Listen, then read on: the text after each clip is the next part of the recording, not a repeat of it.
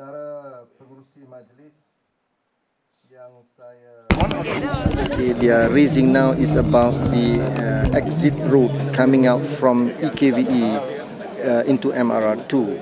So the last meeting they had with LLM and JKR was, I think, on the 1st of July.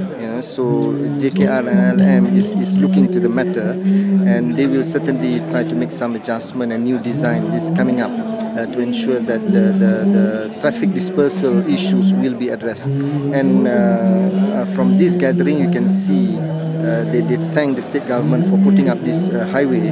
Certainly there is a need to have new highways to address the traffic issues, but there are some legitimate issues that need to be addressed, so we are looking into that.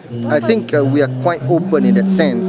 We always engage with the stakeholders, with the RAs, together with the authorities to ensure that they get the best and they are part of the development. We impose strict conditions. I think, if I'm not mistaken, I think few hundreds conditions imposed on the developer to ensure that they have to comply with the rules and the procedures by the state. They have to ensure that there's no activities that will spoil the environment, especially the forest reserve.